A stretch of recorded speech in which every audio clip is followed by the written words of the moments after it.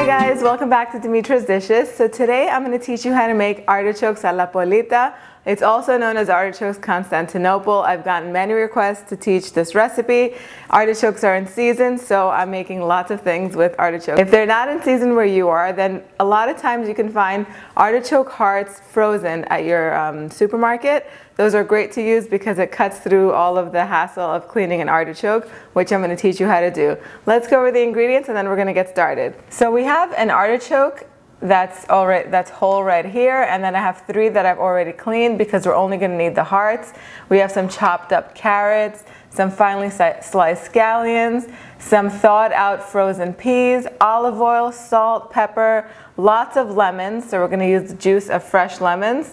And then we need a little bit of all-purpose flour, some cubed potatoes, dill, and I have an onion in my pot that I've chopped up finely, but the potatoes need to be about 1.5 to 2 inches in thickness. So when artichokes are in season, I mean, this is a delicious dish to make. It's very elegant. It's very fresh tasting with all of the lemon. It's also vegan because there's no dairy or anything like that in it. The sauce is creamy with the lemon and the flour, the help from the flour, and also the starch that's released from the potatoes. So it's just a lovely dish to serve during like the hot or warm time of the year. So I'm going to teach you first how we prepare the artichoke. But actually before we do that, we're going to go over to the stove so we can start cooking the onions. So I have my onions in about a 1/4 cup of olive oil that I've chopped up fairly small, and you just want to cook them until they begin to soften up and get a little bit of color. And once that happens, you're going to want to just grate your garlic in. So I have 2 garlic cloves. Just mix it around, let it warm through. At this point, we're just going to add our scallions in.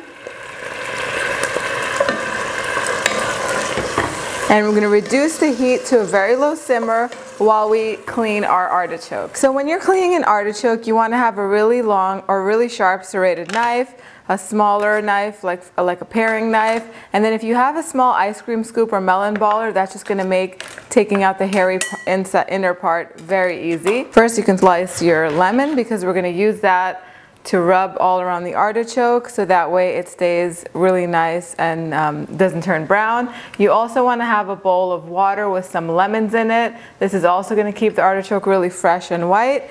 And be careful because when you're dealing with an artichoke, a lot of time there are spikes on the leaves, so you don't want to get stabbed by those. It hurts. So we're just going to slice off the top, just like that. And put it in your compost container. Then we're just going to take off all of these leaves down here, about the first 2 or 3 layers. Once you get rid of most of the outer leaves, then you can cut off another maybe like 1/3 of the top, just like that, just until you get to this very fibrous hairy inner part that's known as the choke. And you don't want to even try to eat that because it's called a choke, because if you try to eat it, it'll make you choke. So now you want to take this part out, and none of these leaves are edible. Anytime you eat artichokes, this bottom, very light, fleshy part, that's the part that's edible, so you're not wasting anything. And doing this with an ice cream scooper just makes it so easy. If you don't have a little mini ice cream scoop like this, then go ahead and use a spoon. And take care not to take out any of the inner fleshy part, because that's what is going to create this delicious dish, and that's what you want. You don't want to get rid of that. You're just getting rid of just those little hairy parts. And while you're doing this, you want to take lemon juice and rub it all over the exposed parts to keep them from turning brown. Now we're going to cut off most of the stem. All you need is just a little tip. And then going from the stem part down, we're just going to shave off, let me get this bowl here. From the stem part down, you're just going to shave off all the green outer parts.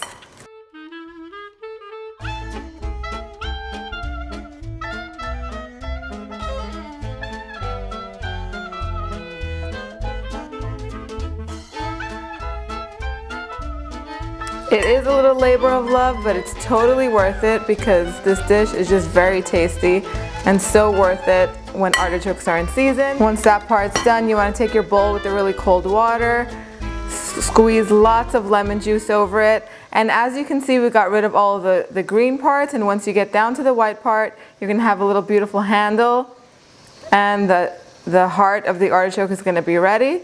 Now we're just gonna strain the water from our potatoes and put everything in our pot together to cook. So our onions are really nice and soft, as you can see.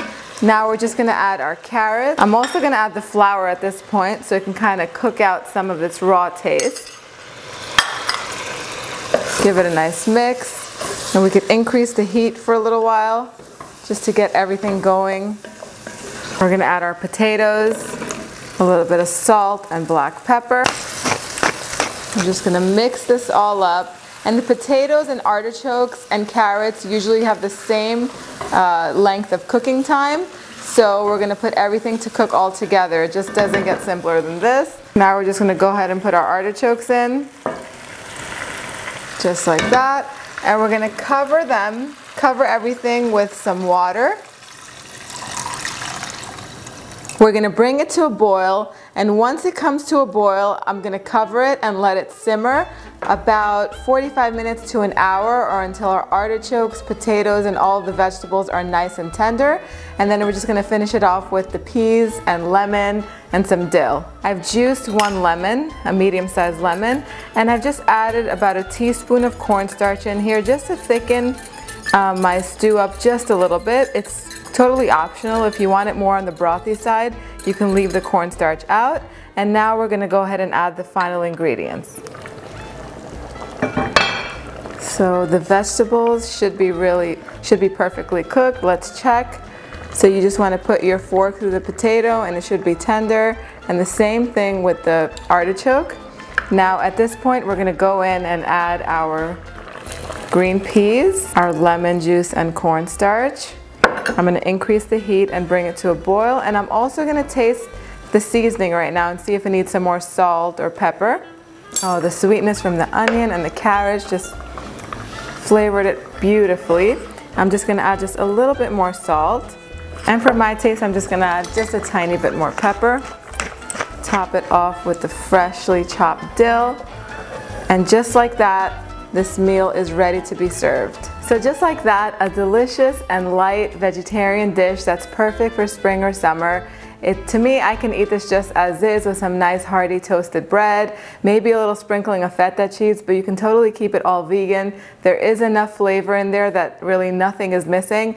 This is another way to keep things nice and light and healthy. Let me know what you think in the comments section down below, and if you want me to keep teaching you how to make more vegetarian meals. Personally, if it was up to me, I would eat vegetarian probably most of the week, but children and the husband like a little meat here and there, so we do incorporate lots of meat dishes, which I do share with you as well. We're gonna dig into this, but before we do, I just want to tell you a few things. So I keep my artichokes a la Polita on the brothy side. First of all, as this dish sits, as you know, if you've made dishes with potatoes and things like that, when it sits, it absorbs a lot of the liquid and then it gets a little bit thicker. So I do like to start it off a little brothy because, of course, as it sits, it's gonna become a little bit thicker. If you wanted this to be have less broth and more of like a sauce, just put half the amount of liquid that I did in the beginning. But let me show you how delicious it looks in the plate.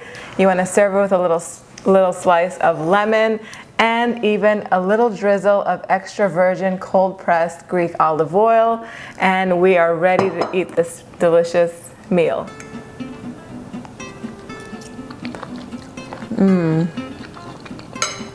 That is just perfect. I love the green peas. Artichokes are my favorite this time of year. The recipe will be on the website, dimitrasdishes.com.